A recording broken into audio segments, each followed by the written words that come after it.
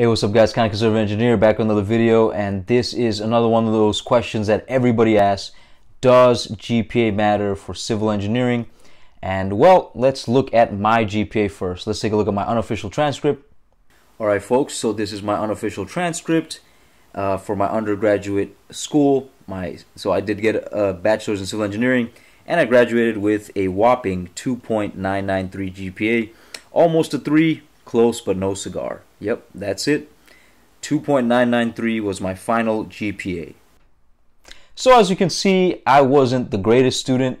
Graduated with a 2.99. That was like right at the 3 mark. Somehow made it into an honors society that I didn't really care about and didn't really help me out in the career field. Now, I'll tell you right now that for jobs, they want experience. So more than your GPA, if you have any internship experience, that will be weighted a lot more.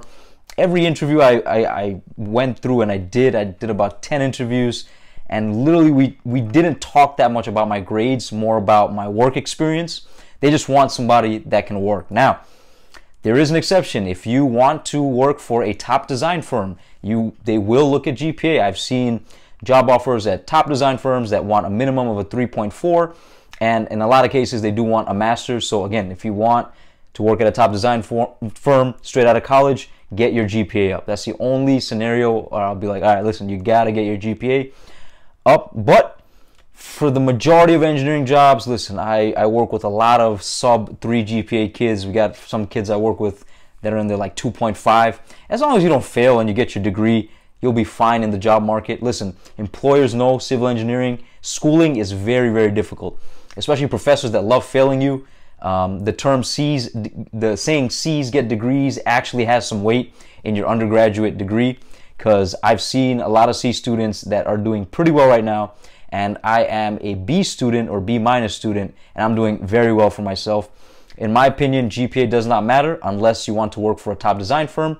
And if you are like me, that's not the greatest at school, I would highly suggest get an internship, apply to as many internships as you can, or just in your interview, just show them that you're willing to work, you're willing to learn. They want to hear you're willing to learn.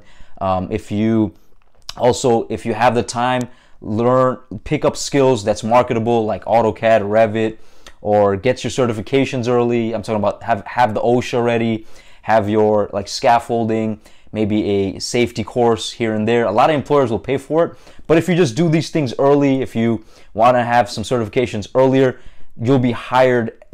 Trust me, you'll be hired way more than somebody without any certifications. Like, I feel like in a lot of times when I'm looking at people to hire, I look more at work experience and the ability to work and learn more than GPA, because we have a lot of smart kids, and trust me, they barely get hours because we got to keep them in the lab. They're only book smart. They can't apply their like street smart and like experience anywhere. So they're really not that profitable. So they end up working in the lab. So again, you have a high GPA, awesome. Trust me, you will go places.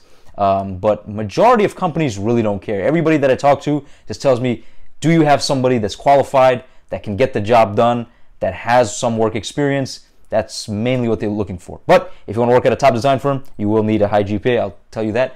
But my final answer, does GPA matter? For majority of cases, straight off undergrad, it does not matter. But if you want to apply to a master's program, please have a high GPA, because a lot of master's programs do require like at least a B or something. Different schools require different things, so depends where you want to end up. But if you want to end up in just general construction like me, degree does not matter. But that does not mean you should not try hard and get a higher GPA. Please don't take this video as like, oh, I'm just going to slack off. No, do not slack off. You have to pass your classes and at least do decent. All right? Anyways, that's all I had to say. Feel free to disagree. Thank you so much for watching this video. I'll see you guys next time. You guys have a nice day.